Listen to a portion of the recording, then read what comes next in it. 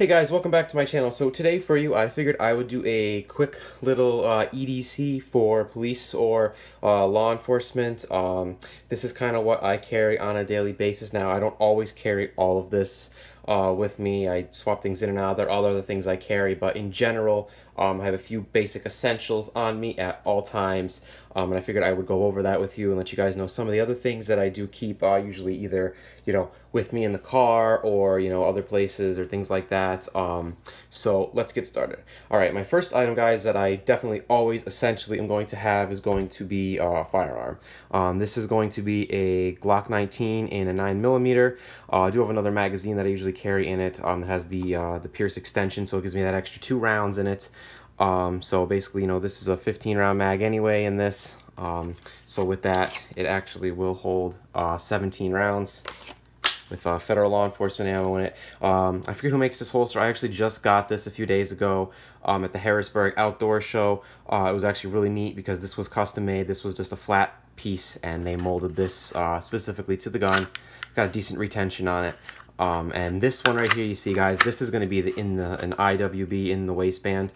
So this actually will go inside your pants. This clips onto your belt, and this is totally going to be pretty much concealable. The other holster I actually picked up was the same one from the same company, which is this one here, and this is actually an external. You can see this is really cool to see how they made these actually. And this one's external, so I actually picked up both of them depending on where I am or my preference that day of where I want to carry or if it's summer or not. Something like this is actually a lot easier to carry when you don't have a jacket on or anything like that. So basically 9mm is my preference for off-duty carry because it has a higher magazine capacity. On occasion, I will put another mag on. I have another mag pouch. So once in a while, I'll carry the extra mag. I do not always carry this because I really don't have a need to. But once in a while, I will actually have the extra magazine with me as well. So just depends on where I'm going, what I'm doing, location, things like that. But usually in the car, in my truck, I have a go bag, and I will have a bunch of extra magazines and ammunition in it. Okay, guys, so next item, always have it on me, is going to be a pocket knife, guys. This, which I'm actually going to do a video on next, is a Benchmade AFO2. Now this I just picked up at the show as well. It's a pretty expensive knife. This is, in fact, though, a law enforcement restricted item. It is an auto. This is a great knife. It's really sharp, and they did free engraving actually on it. So I got the Punisher skull on it. Really awesome knife. I had the Presidio before, so it's very similar to this one. I was debating between a couple autos, but I ended up going with this one because I like the feel of it. It reminds me of my Presidio, and they're just a really great knife. It's really sturdy, and I really liked it. This is something you always need to have. For rescue, everyday cutting, anything you need to use with it in law enforcement. This is also the knife I carry on duty, so it's a great knife, and I really like it.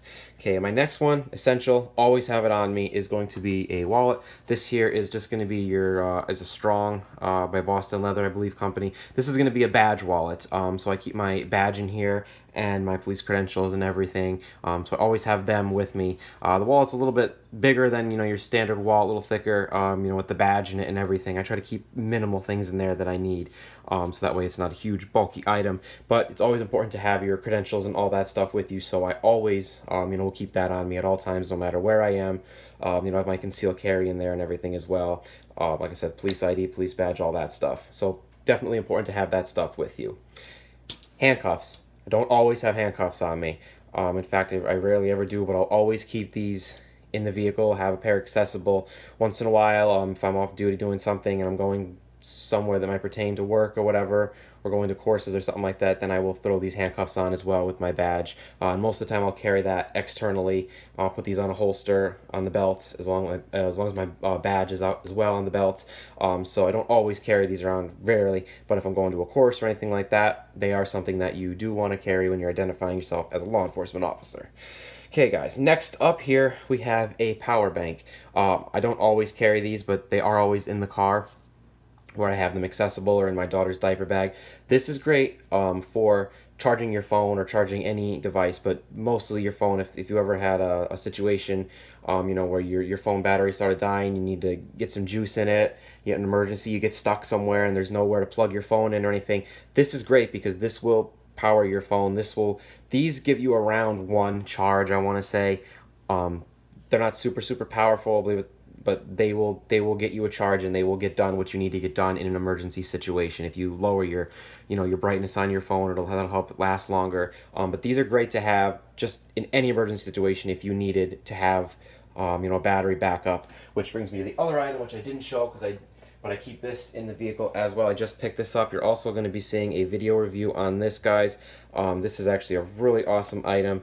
I just got this off of Amazon. It's actually a battery bank here. This will charge the phones, I believe it's like around 3 times or something like that. And it's really powerful. And it's also solar powered, which is really cool. So you could actually charge your phone from just the sun.